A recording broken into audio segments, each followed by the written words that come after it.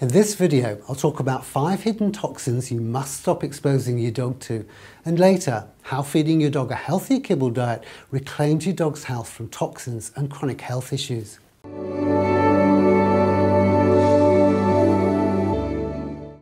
Hi, I'm Dan Scott, Canine Nutrition and Home Remedy Specialist, and if you're new here, hit the subscribe button below to stay in touch with all the latest videos that I do, and feel free to comment or ask questions below.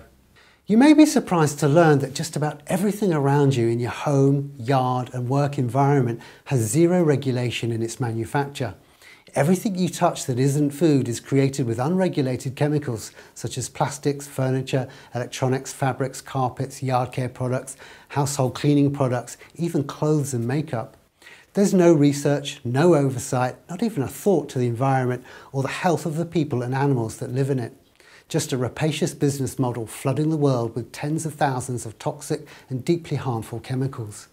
And for our dogs, who are even more susceptible than us, even their food is far less regulated than ours, so they are right on the edge of survival in our toxic world, and so we must take steps to protect them or become the dreaded statistic no pet parents want to face, and that's today nearly 60% of dogs die of cancer. Chronic toxicity in dogs today is at record levels.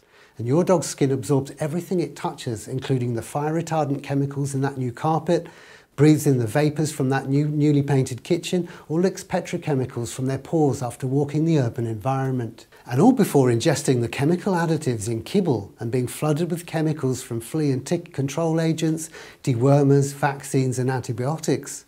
And with this in mind, here's 5 ways to minimise toxins in your home and how you can help reduce the toxic load that your dog faces.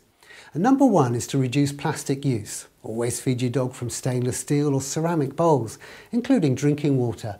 And be careful to use natural fibre dog toys, natural chews like deer antler, not nylobones and animal hide products. And think about your furniture. Can you factor in natural furniture products or natural fibre carpet and paint with water-based paints? And number 2 is to eliminate as many artificial products as possible. Think about things such as fragrances and perfumed products like plug-in air fresheners, as the toxins in these synthetic fragrances are similar in makeup to pesticides and easily absorbed into your dog's skin. And there's household and laundry cleaning products, personal care products, yard products like lawn care treatments, weed killers and slug pellets. The list can go on, but I think you get the picture that to keep your dog's exposure to toxins limited, you must think about how you can clean up your home and yard. Number 3 is cutting back on pesticides, including vet drugs like dewormers and flea and tick control. House and yard pesticide and insecticide use with artificial toxic chemical-based products such as Roundup really needs to stop altogether. The chemicals in weed killers like glyphosate end up in you and your dog, destroying healthy gut bacteria and lowering immunity to disease. There are natural alternatives to these chronic ill health causing and deadly products, and that includes dewormers and flea and tick control, neither of which should ever be allowed near your dog. And I'll leave links to the natural and effective alternatives in the description below. Number 4 is to use natural bedding for your dog. The artificial fibres used in bedding are toxic and sprayed with fire retardants linked to cancers, endocrine disruption and liver disease. Think cotton, leather and hemp as natural fibres good for bedding, collars and pet clothing.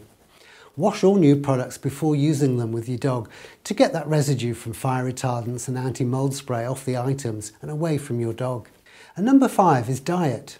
If you can switch your dog's diet to home-cooked or raw food diet, you'll have the control you want over what goes into your dog's body.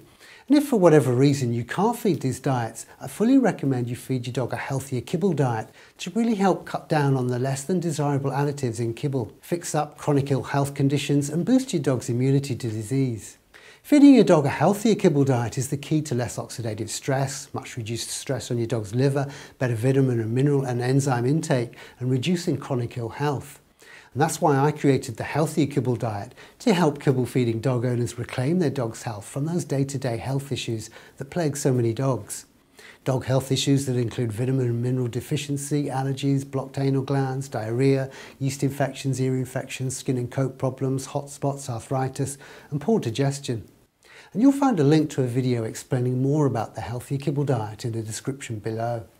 For much improved all-round health, by supplying your dog's body with a boosted, healthier kibble diet to ensure they're getting more of the vital nutrients missing from a regular kibble-only diet, you now have a fantastic opportunity for your dog to enjoy richer health and longevity.